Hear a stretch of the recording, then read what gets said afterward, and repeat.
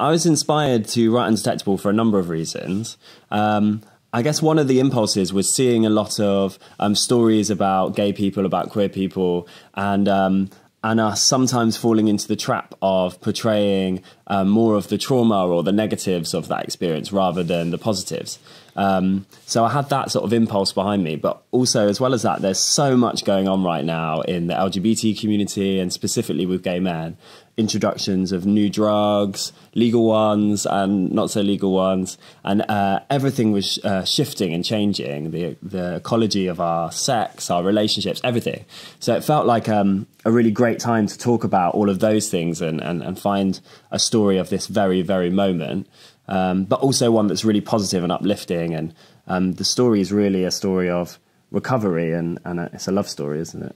Yeah, I mean, what attracted me to Tom's play is I like love stories, but I like offbeat love stories, off-centre love stories, ones that challenge you, ones that transform you, and this certainly has that. It's truly all about love, but about the complexity of it, about the complexity of intimacy, of honesty, of compromise, of connection, of sensuality, of how much you want the other person to exploit you, if you like, and how sexy that is, but you want them to respect you, and you want them to understand you, you want them to see you, and the play digs into all of that in a way that's really funny and intelligent and perceptive and identifiable, something you can strongly identify with in each person. Each of in the couple are people you swap back and forth with, identifying with.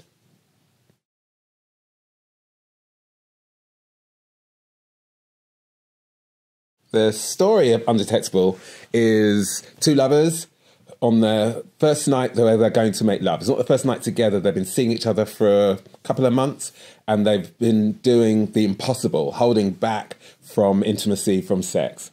And then tonight's the night, and suddenly you realise that while they've been being romantic and holding back, there's been all this stuff bubbling up inside them, all of their history, all of their baggage, all of their need, all of their love, all of their observation of each other, all of the things they've ignored about each other. Everything comes to the fore. So it's all those things that you get when you first take your clothes off in front of somebody and they take their clothes off in front of you, and suddenly it all becomes too real.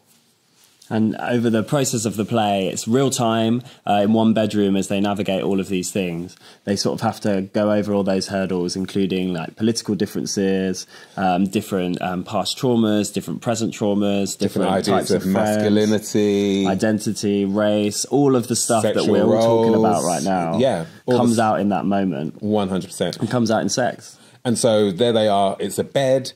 All the stuff that you have under your bed, all of the, we literally have all this stuff underneath the bed, which signifies all the baggage that you have in your life and in your mind and in your heart and in your sexuality.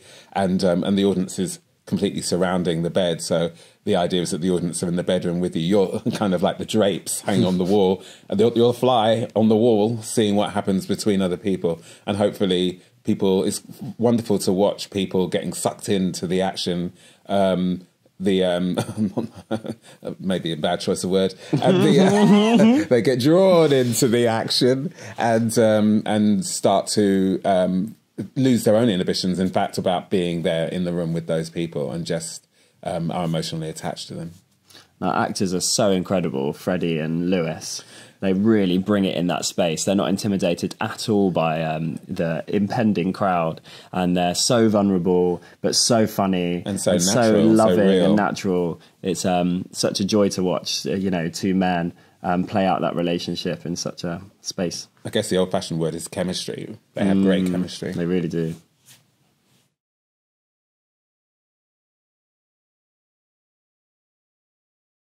Undetectable's by a young writer. So it's very now. It's very... Are you a millennial? Or are you somewhere on the border of that Gen Z, I guess. I don't know where the line is. I think I'm millennial, I guess. And so, it's it's a very young view, and a lot of plays are written by older writers like me. And it's exciting to hear what's going on right now, what people are concerned about right now, all the things that are all the 21st century issues around sex and love and intimacy, and how they map against the timeless issues of sex, love, and intimacy. So, without it being something that constantly talks about modern apps and things like that, it's not really about that, but it talks about how we've got to a position where people now feel like they can claim certain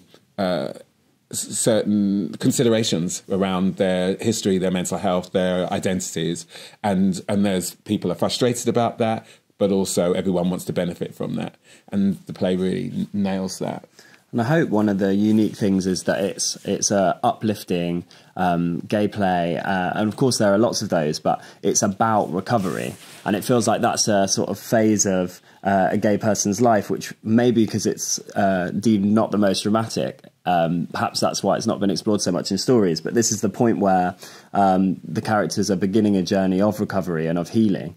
And it's still tricky, it's still lots of drama, and of course it takes you to a place which is emotional, powerful first, but really the energy of the play is uplifting. And because being a gay person watching shows about yourself, you want to come away feeling invigorated and changed in a way that feels positive.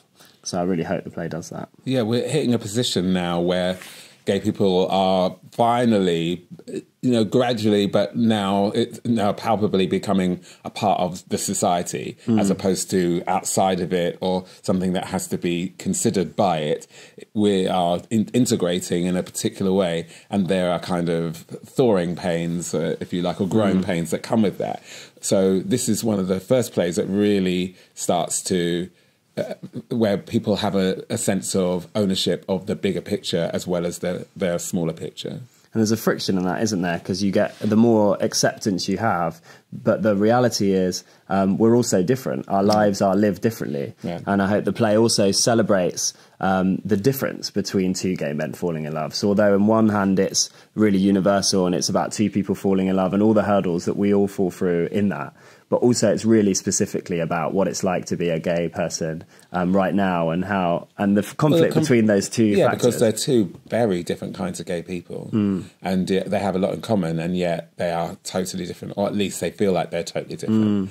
And that's gay people being seen as individuals rather than monoliths. And there's such a diversity within that group. Yeah. So it's been such a joy to explore. Within yourself, there's diversity within an individual, and the play really digs into that. That you may look like something, but you're many things. And you change. We all change.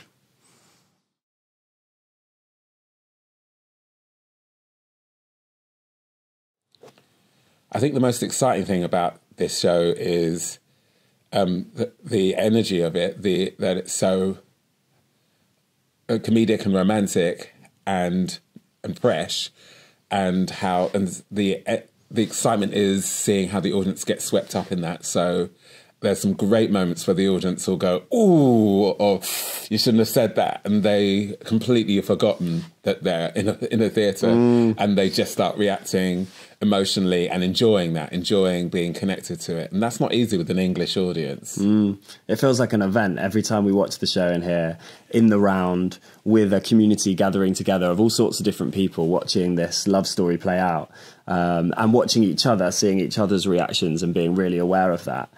People are really responding in a way that's the most exciting. Like everyone's chatting out in the bar, talking about the issues, thinking, what if that had happened to you, or that's happened to me, or I completely understand that.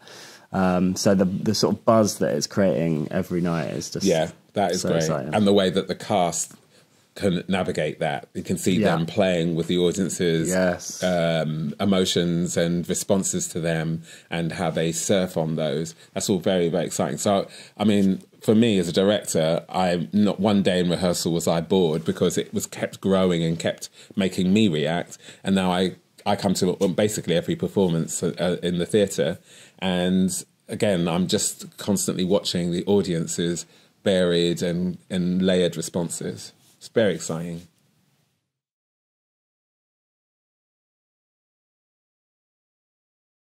Undetectable opens at the King's Head Theatre on Wednesday, the 12th of February. And you can book tickets on www.kingsheadtheatre.com right now.